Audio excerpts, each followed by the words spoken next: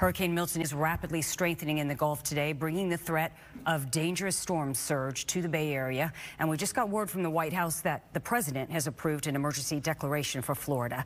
Let's check in now with meteorologist Jim Weber for the very latest on Milton's track. And you know what? This is now a Category 5. Winds have increased to 160 miles an hour. So this storm has not only rapidly intensified, we're talking about extreme intensification with this storm. So it is a very powerful storm. Now, it is going to weaken before it makes landfall on our coastline, but we're still talking about a major hurricane making landfall. So this is an extremely dangerous situation along the west coast of Florida. Hurricane watches and the storm watches are out. Those will be upgraded as we go through the day to warnings. Now, we're looking at all the various computer models, and typically we're looking at these and they're really honing in. The models have struggled just because there's so many moving parts to this forecast as far as all the different components with the cold fronts and everything. So it's going to continue to be really somewhat of a guessing game as we go through the next several days. And those small changes in this forecast track, they could potentially make very big differences on the impacts that you feel at your house. But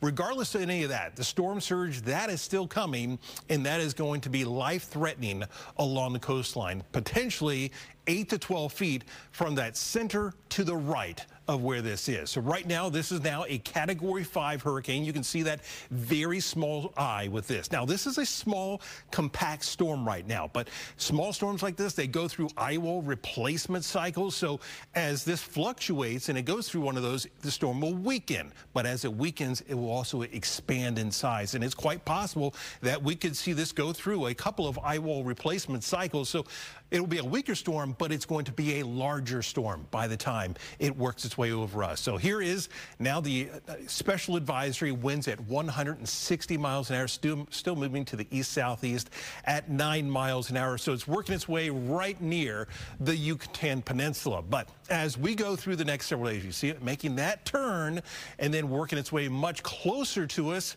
as we head into Tuesday, heading into Wednesday, making landfall along our coastline. Now, we're always telling you, don't focus in on the line because it can still go anywhere in here, but I will tell you, anywhere from the line to the right, that's where you're going to feel the worst part of this. That's that strongest side of this. So if the center of this goes to your south, you're on that better side of the storm. If the center of this goes to your north, you're on that worst side of the storm. Where's that center going to go? Too close to call at this point. But right now, the latest idea is this could head right over Tampa Bay or potentially even to the north of Tampa Bay. And that is really a worst case scenario for the Tampa Bay region as far as that storm surge, getting that maximum storm surge into the bay. So we've got the watch out essentially for all of Central Florida, extending inland as well. This is a powerful storm.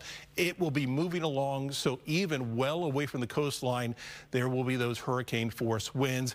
Right now, Sky Tower radar showing conditions not bad. I mean, so you still have time to finish your preparations. If you're going to evacuate, if you've been ordered to evacuate, you want to heed those warnings. You want to move away from the coastline. You don't want to run from the wind. You hide from the wind, you run from the water. We'll talk